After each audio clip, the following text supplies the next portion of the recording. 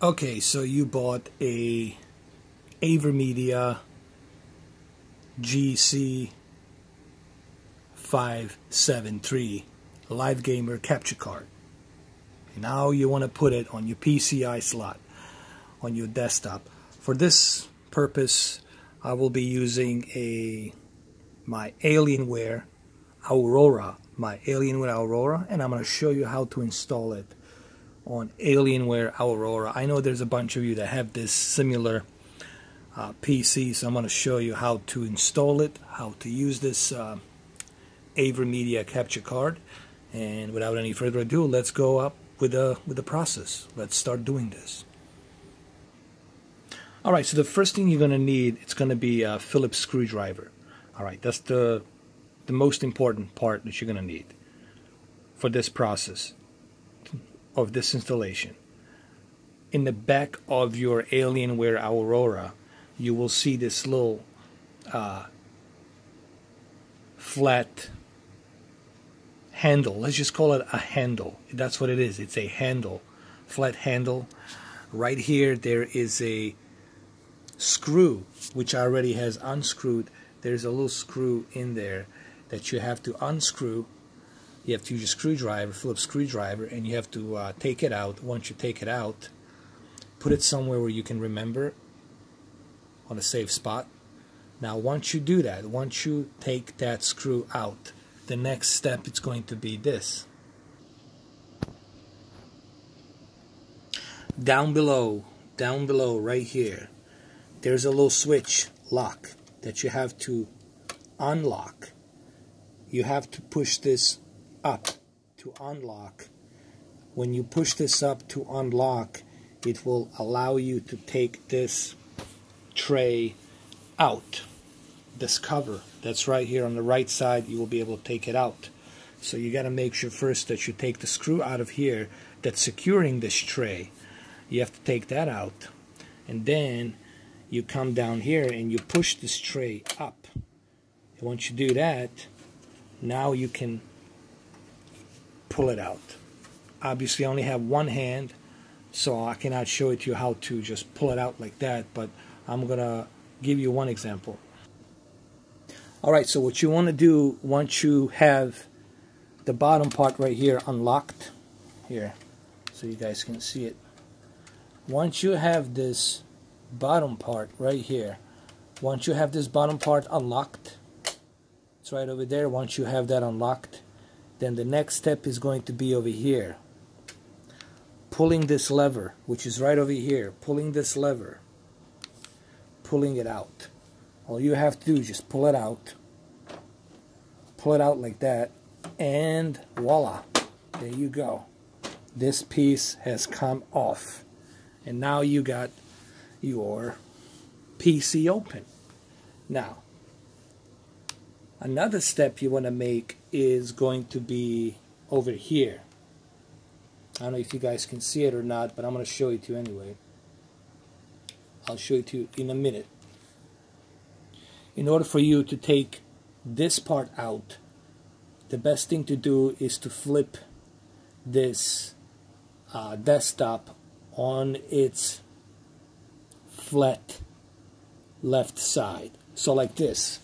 Just flip it like this. Flip it like that. And then over here, once you flip it, there's another switch here. I don't know if you guys can see it. There's another switch here that you're going to have to unlock. So make sure you do the same thing on this switch right here. Push it up like that. Push it up. And then all you have to do is just pull it out. Same thing here. We already done that. So all you have to do now is just pull it. Just pull it like this. You pull it up like that. Now you can look inside. Now you can look inside your motherboard here. There's my graphics card right here, 1080, GeForce GTX 1080. And then right here, these are my PCI slot. The PCI slot that you should use is the one right here in the middle. That's the one that we're going to use for this installation. There's screws down here that you will need to unscrew and take this little door handle tray, pull it out so you can put it inside a slot. This is like a little slot tray holder door. You need to take this bar out. You need to unscrew it, which is down here. You just got to unscrew that little door handle bar. Hold on, let me adjust it for you. You see the screw right there? That's pretty much all you will have to do to unscrew it.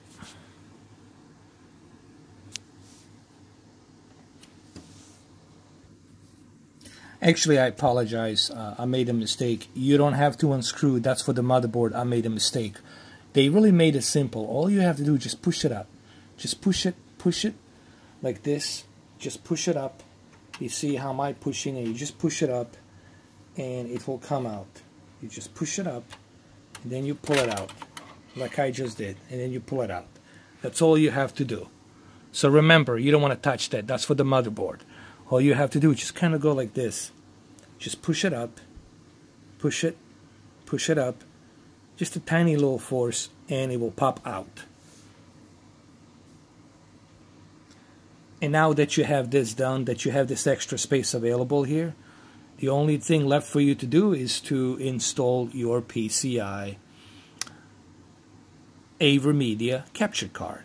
Or it doesn't have to be AverMedia, it could be Elgato, doesn't matter, but we're going to be installing AverMedia GC573. There's one more trick. It's this bridge right here. This bridge right here, it's something that you will need to take out before you can put your AverMedia capture card. So what you want to do is just pull it. Don't worry, you're not going to break it. Okay, there's nothing misleading here. Just pull it. You're not going to break it. Just pull it like that. And once you do that, you just take it out and you're good to go. So don't be afraid to pull it out. You're not going to break anything. Now once you take that out, the final step, obviously, it's going to be your AverMedia card. I know I shouldn't be holding it like this. I'm making a big mistake by doing this. Okay, so what you want to do is you want to just slide it right in, right here. Hold on, so I can see. I gotta see it. There we go. Hold on. Obviously, you want to use two hands and just push it down. Make sure that it slides right in. This right here is your LED. This is where it's going to be changing different colors: RGB, red, green, blue, yellow, orange. All right, this thing will lit up, and I think you'll be able to see it. So once you have done that, the next step is for you to secure. To secure this, put a screwdriver, put a screw in there, and tighten it up with a screwdriver, with a Phillips screwdriver, and that's pretty much it, guys.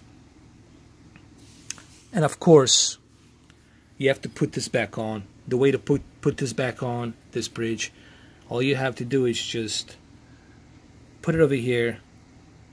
Make sure that it aligns together with this, like that. Here, I'll show you in a second. You have to make sure that it aligns together like this. See that? Just make sure that it aligns together, and once it's aligned together and it goes right in, then all you have to do after that is just slide it back and you will see, like right here, just slide it back, or you don't have to use this. Honestly, this is something that actually you can put it over here. Let me see. You could actually try and let me see, where else can you put it?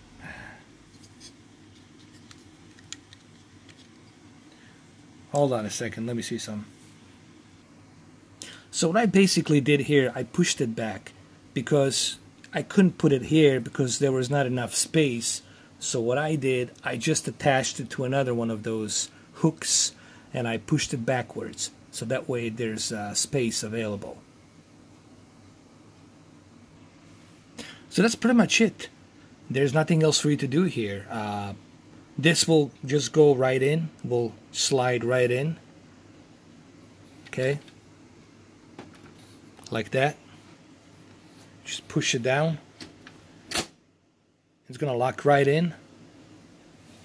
And the one thing I like about the Alienware, they gave you an extra space. So if you want to put RTX 2080, the big RTX 2080, you still have extra space here to put the RTX 2080. So once you do that, everything's secured, you're good to go. The only thing left to do is just put the cover back on and you're done. But make sure you lock it. There's a lock over here.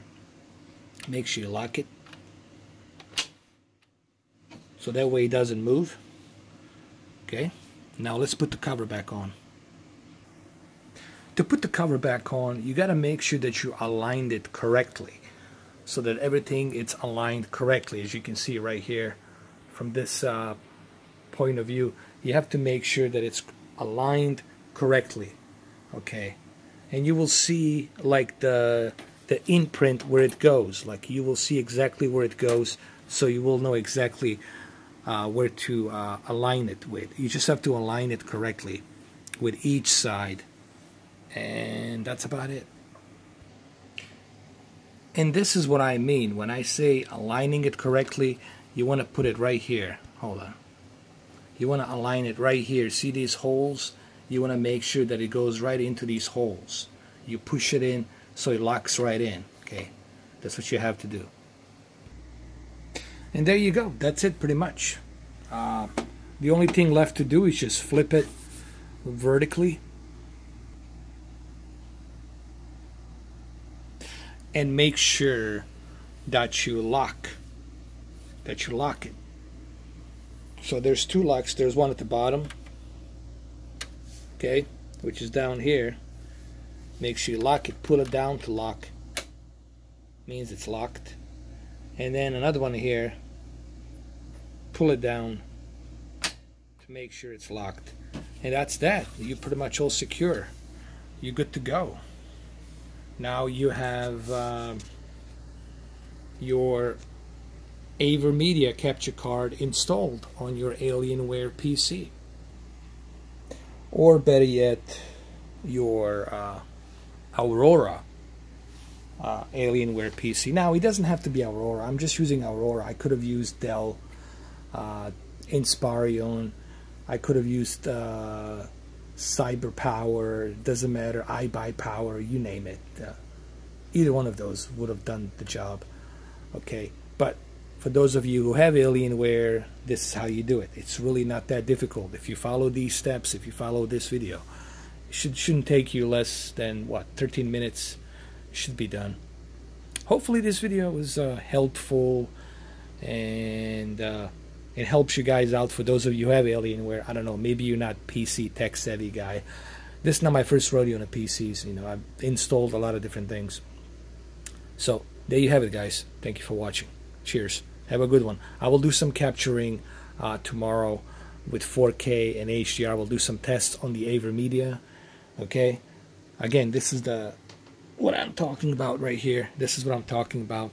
This is the Live Gamer 4K AverMedia capture card, the GC573, and there you have it.